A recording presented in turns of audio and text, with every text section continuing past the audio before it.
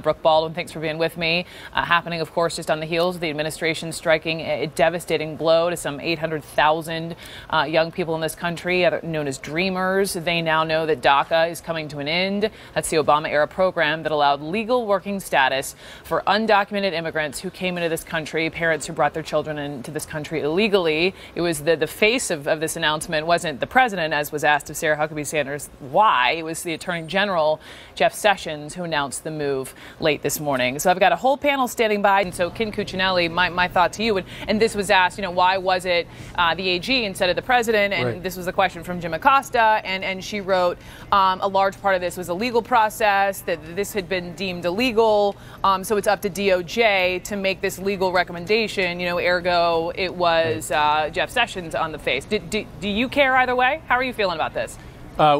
No, ultimately it's the substance that counts, but it makes sense that you'd be hearing from the Attorney General.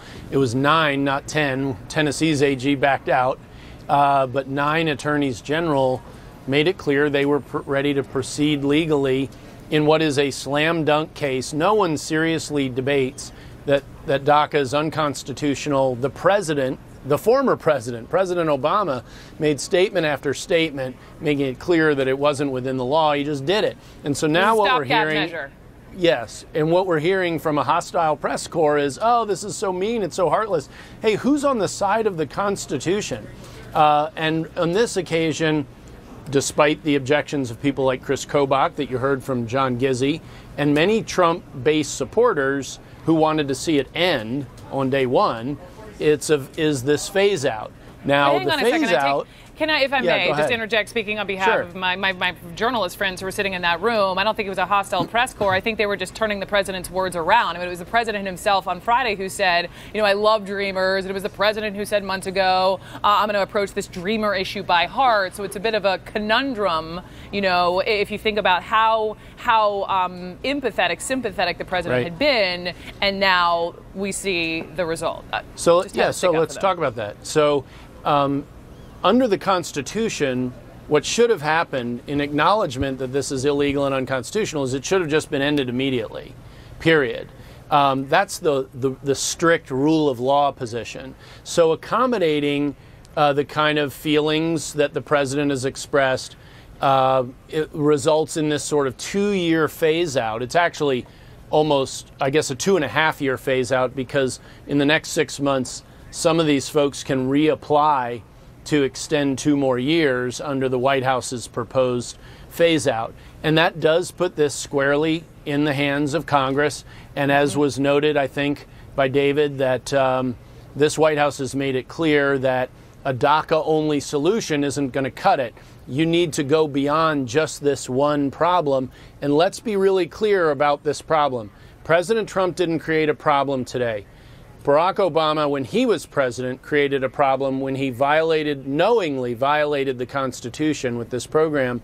But because it's young people, it tugs at our heartstrings, and I understand that. It certainly does. Maybe that will get Congress to act.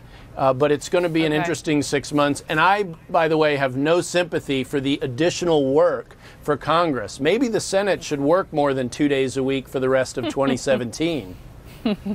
So you can take that up with members of Congress, and I don't know if they'd agree with you or not, but I think they only have so many more legislative days to go.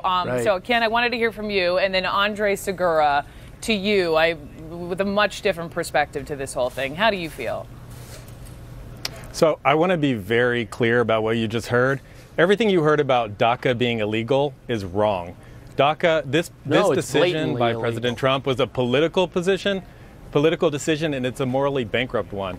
President after president for over 4 decades have used what's called prosecutorial discretion to determine who is a priority for removal and who is not. And that is exactly what the DACA program is. So you hear a lot of words from this other commentator about rule of law, the Constitution. This is exactly what presidents have done under their authority to enforce immigration law, under their authority to take care of the laws under the Constitution.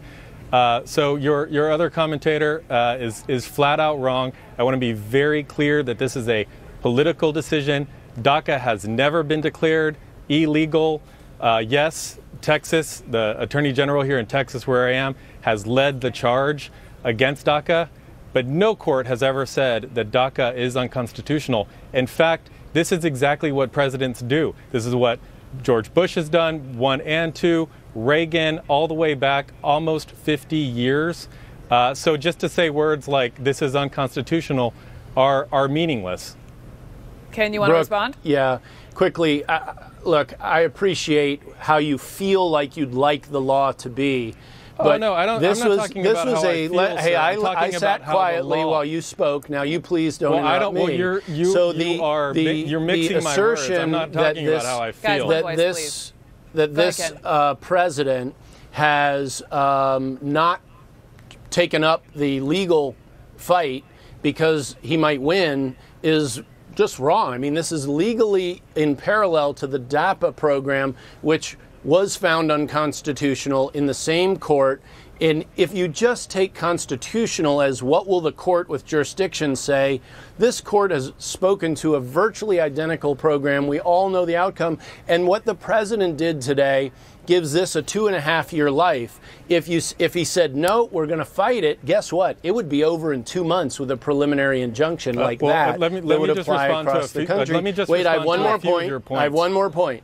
And so you said just this is a execution of prosecutorial discretion. That is not true. This is the affirmative issuing of work permits. That is not the exercise of withholding prosecution. That is going out and legalizing the illegal. Go ahead, Sir, Andre. I want you to respond. Laura Coates, I see you. Let me just say, Laura, I see you. I'm going to come to you after. I think you might not understand the process, sir. I think you might not understand the process, sir. When people are given prosecutorial discretion in this country, they are given work authorization. And the court that you're referring to is just the Fifth Circuit Court of Appeals. Yes, it is. That Court of Appeals of the Fifth Circuit. The Court of Appeals of the Fifth Circuit was wrong. The issue has not been decided by the Supreme Court. And there are, although DACA is legal, and the Supreme Court has not decided that it's not, there are significant differences between these two programs. The DACA program would be much bigger. The DACA program was termed in terms of lawful status, which DACA does not. But the Fifth Circuit was wrong on the DACA decision. The Supreme Court has not spoken on this. So you need to be clear about when you say a court has ruled this unconstitutional. It is not the ultimate court. And president after president for decades have used this prosecutorial discretion. Okay, Laura Coates. Laura Coates. Well, federal, Andre. federal former prosecutor. That's a good response.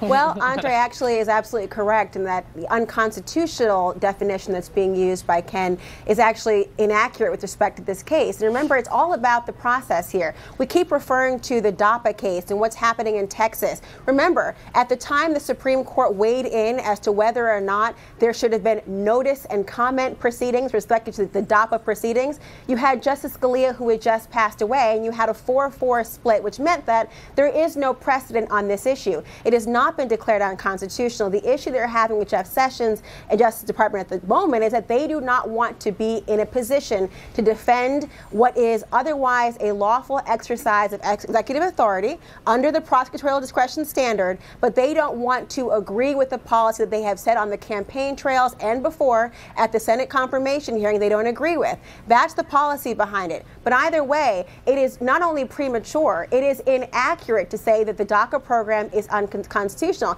Having said that, it is the prerogative of the President of the United States and the Justice Department to try to do away with the policy. That's the risk of having done an executive order for the past President Obama, not declaring it something more forceful. Either way, however, it is a prerogative that most presidents, at least since the 80s and even back to the 50s, have exercised in terms of setting immigration policy. And how do you know? Because you have the Constitution under Article 2 that says they can do so. You've got the Code of Federal Regulations that you can do so. You've got a whole host of laws. So I'm not clear why you would use the argument that it's unconstitutional when that has no bearing on a case that has not been decided by the ultimate arbiter of constitutionality, the Supreme Court. Happy to address it. Okay. I've got all these lawyers, and I appreciate you back and forth on constitutional and not constitutional. Laura is correct. Ultimately, it was up to the president. We can't change, the past. The man has ruled vis-a-vis his, AG. So this program is getting rescinded. We're going to leave it. I really appreciate all of you. Thank you. We're going to come back to DACA in just a little bit and also talk to a couple dreamers. Thank you.